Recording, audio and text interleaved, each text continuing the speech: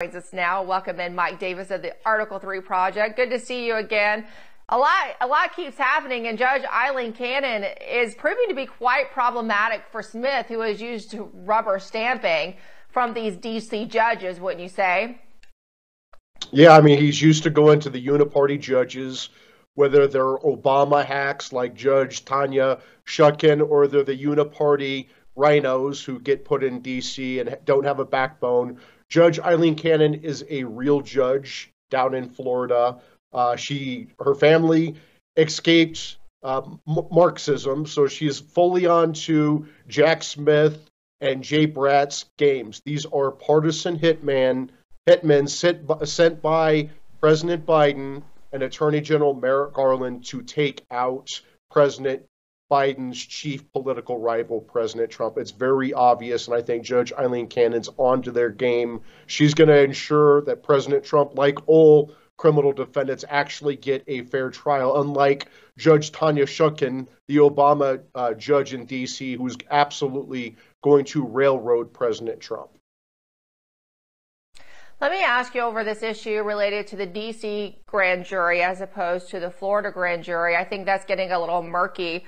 Well, obviously it's murky for the defendants, the legal attorneys for the defendants, and of course it's murky for us. Can you explain a little bit of what is going on and what Judge Cannon is trying to hash out in that respect?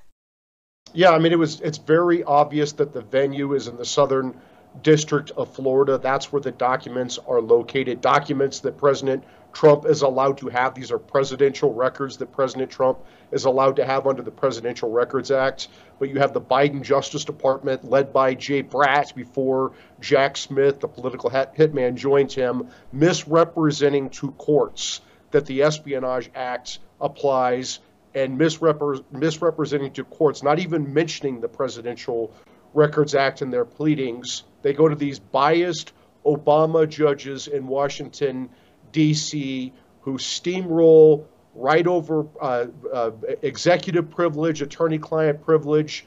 The D.C. District Court has become an Obama hellhole, and that's why the Biden Justice Department goes there, because they know that these Obama judges are going to give them whatever they want because they're partisan hacks, whereas you have a real judge with Judge Eileen Cannon down in the Southern District of Florida who's not putting up with the Biden Justice Department's nonsense. Now, this issue is related to the documents case, and this is separate from the latest indictments related to January 6th and the election fraud, so to speak, charges. So what is the remedy here, Mike, if they have presented most of the investigation from the D.C. jury, but they, I guess, did get the charges from the grand jury in Florida, right? Or is that clear? And what needs to happen now? Does she kind of throw this out? I mean, what is the remedy if there is grand jury abuse? Well, she can throw out the charges. She can sanction the attorneys, hold them in contempt. There are a lot of different things that she can do. I want to point out, people need to remember that Jay Bratt, who is the partisan hack who is in charge, one of the lead people in the National Security Division at the Biden Justice Department, threatened Waltz,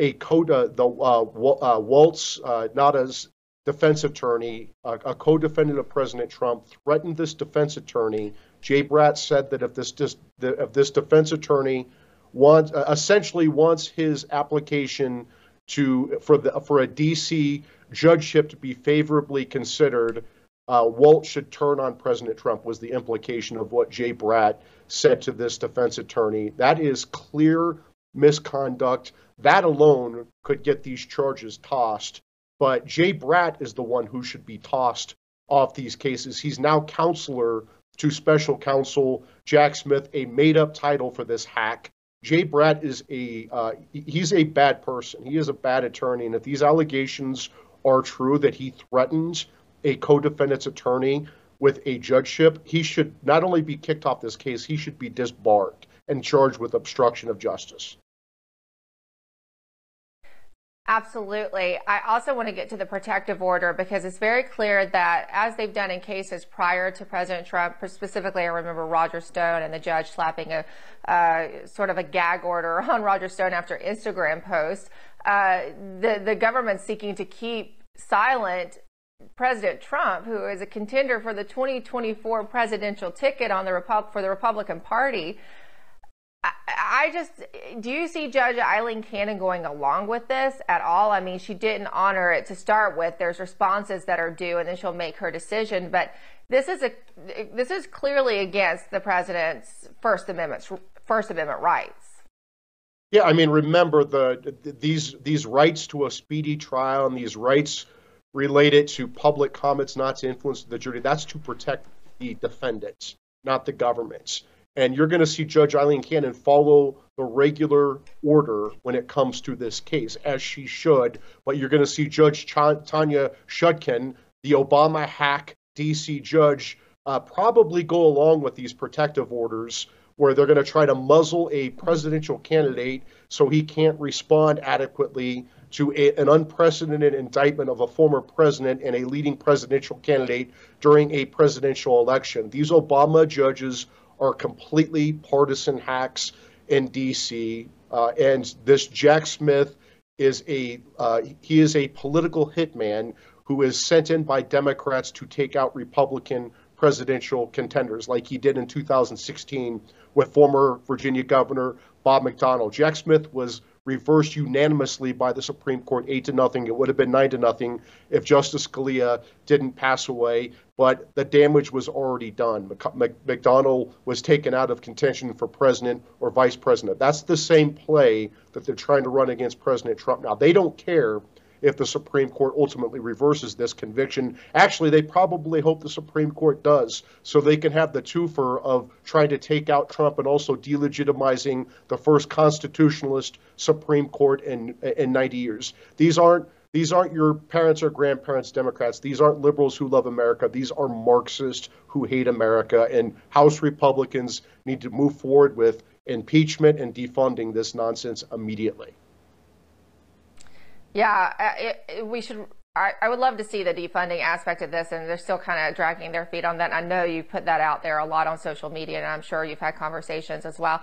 Look, it's going to be a tale of two judges, it looks like, in relation to these Trump trials. You're going to see the, as you call it, Marxist Democrat judge in D.C., and then one who's trying to actually adhere to the law and the Constitution in the Southern District of Florida. Thank you for breaking it down for us as we go along, Mike Davis. Always good to see you.